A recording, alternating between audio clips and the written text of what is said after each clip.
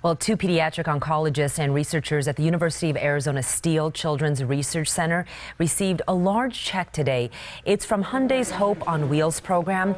At a ceremony this morning, the $400,000 Hyundai Scholarship Hope Grant was presented to Dr. Emmanuel Katsanis and Dr. Yi Zhang.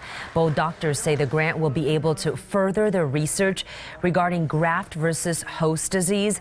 Graft versus host disease is a complication that can occur after a stem cell or bone marrow transplant.